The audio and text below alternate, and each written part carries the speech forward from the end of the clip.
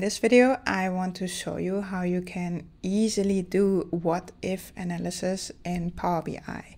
I came up with this topic a few years ago when I worked for consultancy, and there all the consultants needed to be billable. So that means that, for example, 70% of the hours we needed to write on clients and working there, and like 30% of the time we could spend on personal development, training, these kind of things. And we used a system that provided us with all of that data, but it was just like hours planned, hours spent, and a percentage. A little bit like we can see in this example, where you could see, for example, Amanda was 70% billable in January, but in May it was 50%. And for one employee, 2, 3, or 4, that's easy to see. But what if you have 20 or 30 and you want to see, are they billable enough? Yes or no? But also, would it make sense if we say everyone needs to be 75% billable? Or is 70% billable just too high? And then if we know the value we want, what would be the impact on, for example, the hours that the employees have to work? Because you have this whole scenario, like, what if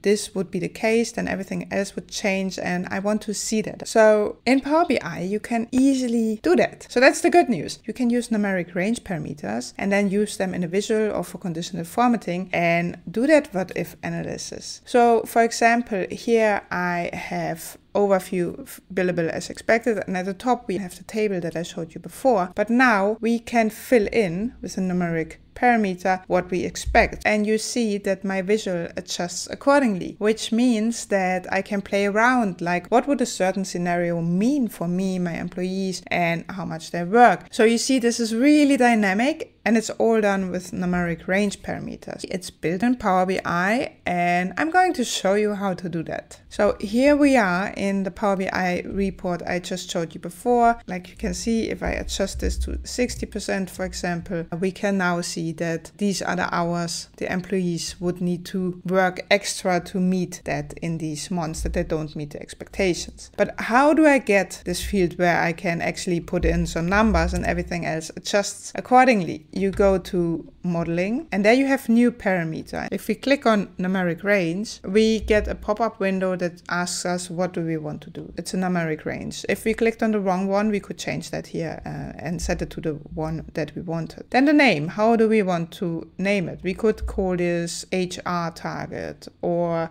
consultancy target. You can give your parameter a name that makes sense, because what happens when we create this parameter, there will be an extra table created in Power BI with all that information in that we put in here. I will show you that the moment we clicked on create. And then we get asked, what is the data type? Is it a whole number, decimal number, fixed decimal number? I want here whole numbers from 1 to 100. You could also say decimal number from 0 to 1, because we're working with percentages. It really depends on also how you want to write the DAX afterwards. I will go with whole number, and as a minimum is 1, maximum is 100% billable. Increment should be 1. You could also choose 0.5 or 2 or 10. That really depends on how much choices you also want to give your end users that are using that report. And we can give it a default value, which means if nothing would be selected, it would be this value, but you also can keep this empty. And then you can say add slicer to this page, and if I would click on create, this would actually create a new table. If I go to table view, and here we see the new table, HR billable parameter, that's how I called it in the end, and it goes from 0 to 100. And if I click on this, we see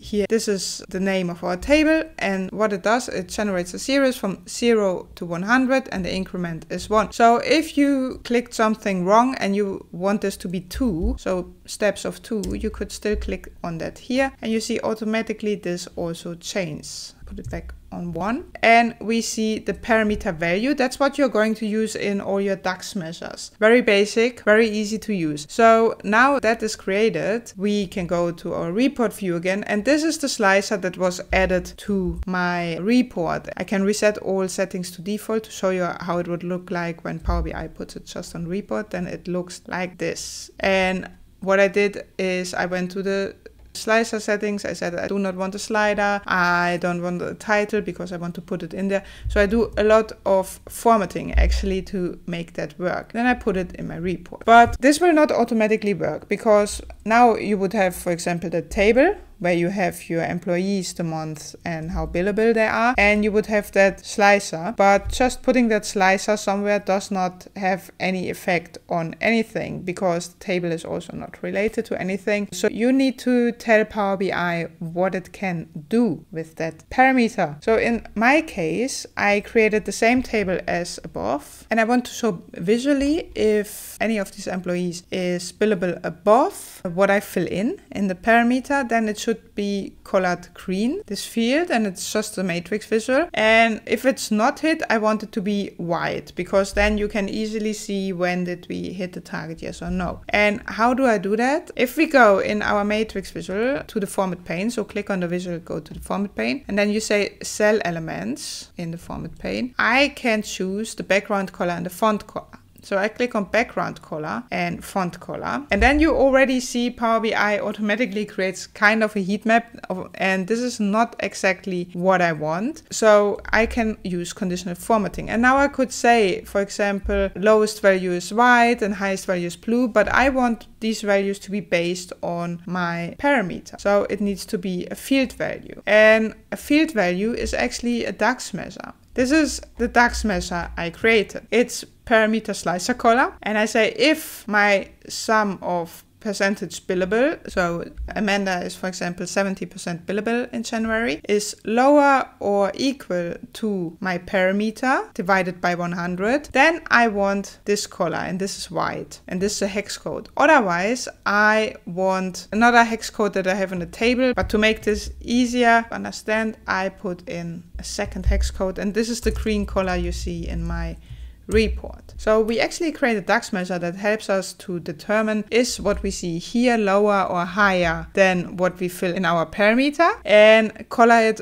accordingly. So if I now go to my matrix, go to the format pane, cell elements, background color, I say field value, and then I search for the field we created. I name it parameter slicer color, click on it. And now we need to do the same for font color. So it's the same color. So now if I would put in here 60, you see it colors accordingly. And then I removed all kinds of borders and stuff to make it look like this. So that's how you can use the parameter with conditional formatting, but you can also, of course, use it in other measures. For example, in this visual that we see here, I want to show per month how many hours are still available per employee based on that target, based on being, for example, 70% billable. What would that mean? How many hours would these consultants have left to spend? And to do that, I created DAX measure, hours available, and here I created a variable where I say this is our budget, so the hours each consultant has available, and I want to multiply that with